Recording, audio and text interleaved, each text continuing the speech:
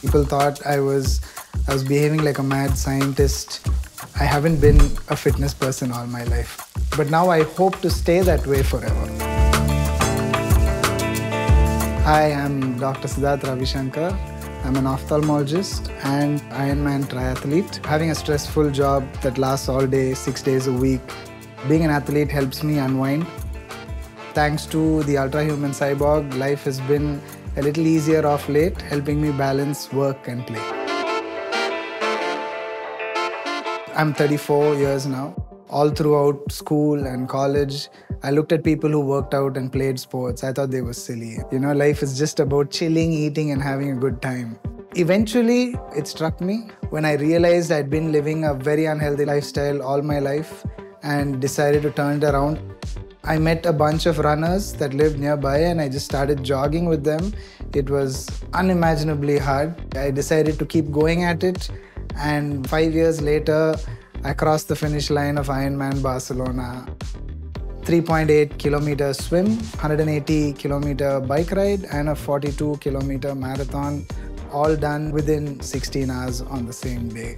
After COVID and after the first lockdown hit, my activity levels dropped down to zero because we were literally not allowed to go out on the streets. And so there was a lot of weight gain that happened. There wasn't access to the foods that I wanted, and we just had to eat whatever we could get.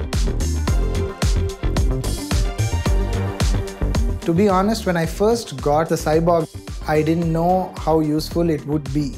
I just thought, okay, let's just check our glucose levels. Just 3 days after I put on my first Cyborg patch was a Diwali party in my house. I was the host. I knew there was going to be a lot of unhealthy food, sweets, some alcohol, and I knew that was just going to spike my glucose levels sky high. What surprised me was that despite having all of that, I still stayed in range. Since I was the host, I never sat down and I was on my feet for about 4-5 hours straight. And because of that, my glucose stayed in range.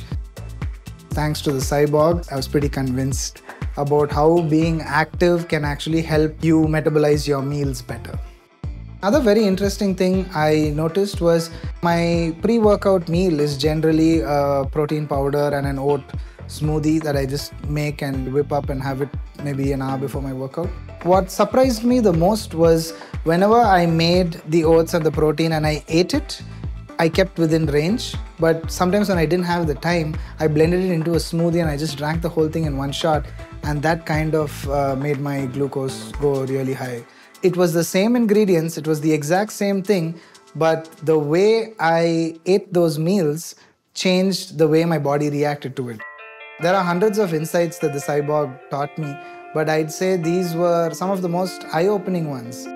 These little tweaks here and there, that's made a world of a difference with my metabolic score. I won't look at Cyborg as a weight loss tool. I'd look at Cyborg overall as a health tool, because once you get healthy, things like you losing weight or developing muscle or just being more fit, more active, I think it's a byproduct of all of that.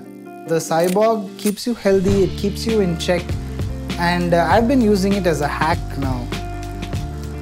I think you can be the greatest athlete in the world and still mess up once in a while when you attend a party, and that's okay. Fitness is a lifestyle. It's not a 30-day ab challenge or a 15-day detox challenge. It's a way of life. Not everyone needs to do endurance sports or something crazy. It can be anything. It can be working out in the gym, maybe half an hour a day. Take help. Have a friend help you out. Have a coach help you out. For me, it's the Cyborg that helps me out. So whatever works for you. I promise it's worth it at the end of the day.